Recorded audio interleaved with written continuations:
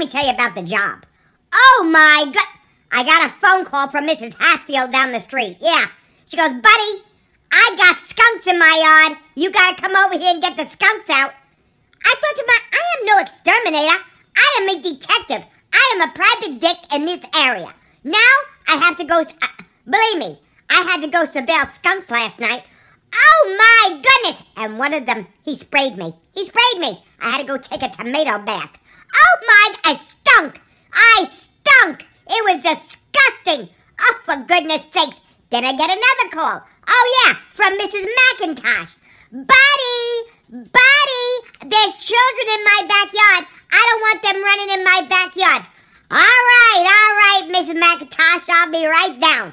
I go to Miss McIntosh's house. I say to the children, Miss McIntosh doesn't want any children on her property. You have to go home. You cannot be on her property. Well, I settled that out all right. That was okay. Ring, another phone call.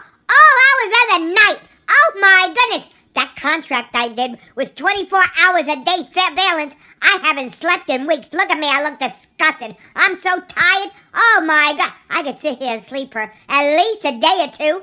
And now I keep running. It is not hard being a private detective. It is not hard. It is hard to be surveillance. I'm exhausted. I'm just exhausted. And these people don't let up. You know, you would think they would give me $10 a week. All of a sudden now, I'm running my rear end all over the neighborhood. Oh my, I don't know what I did. And I locked my own self into a year contract. A year contract!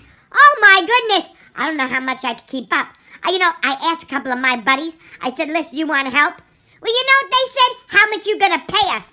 Yeah, you know what? Seriously. Now, I'm willing to give them some money. I'm not giving them all of my money. But no, it's not good enough. They want $10 an hour too. I can't afford that. I cannot afford that. No. And now, I'm stuck. So, I had to ask Bartholomew. I gave him $5 an hour. It's more than the 3 he's making. But look at me. Don't I look washed out? I'm exhausted. I'm exhausted from all this running around all over the neighborhood getting sprayed by a skunk. Oh, it's disgusting. Then the other night, let me tell you the other story. I'm walking in the neighbor's backyard, because they're paying me now. So there's a big black bear, and he comes running through the backyard. Now, I am little. I'm not stupid, though. So I looked at that big black bear. He looked at me, and he said, how you doing, buddy? I said, I'm all doing all right. I said, you need to leave this backyard. He goes, I'm not leaving. I go, well, then enjoy yourself because I'm leaving. Goodbye. Oh, my. Did you think I'd get into any kind of argument with him? That was not going to happen. Not going to happen. So then I see the turkeys across the street. I was talking to some of the turkeys. I asked one of them if they'd like to join me in surveillance. And you know what he goes? Ah, shut up. I can't be bothered with that all day long. That'd be in my ear. That would be irritating. So I had to rethink that for a minute. Yeah, I did. So let me tell you what happened with Bartholomew. First night out, now he's under my wing, naturally. He's learning from the general, the best. But all of a sudden, he sees something in the bushes, okay? This is him, this dumb doofus that he is.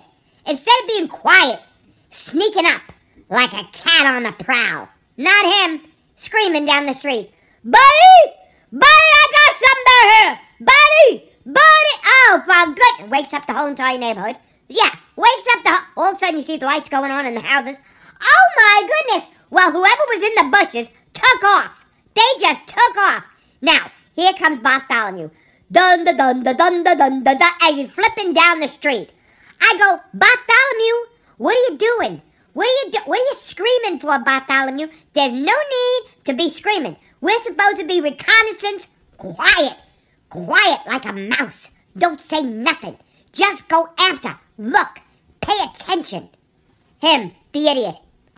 So this is the stuff I'm putting up with. I'm telling you right now. I'm getting really disgusted. Then he turns around and he says to me, now, listen, I understand everybody's got to relieve themselves. I get it. He goes, buddy, I have to go bathroom now. I have to go. I look at him and I say, just go to the bathroom for goodness sake. This is not rocket science. We are just surveilling the neighborhood. You have to go lift the leg, go lift the leg. He goes, no, I have to make the number 2. I go, oh, for goodness, did you bring a bag? Do you have a bag to pick up that load? Oh, for God. And of course, no, I left my bags at home, so I don't have nothing right now. So, hold it in, hold it in. Oh, for goodness sake. Then he goes to me, I want to walk home by myself to go get a bag. Would you walk home with me, buddy? Will you? Oh, for goodness sake. Here I am walking down the street. Here I am walking down the street to go to his house.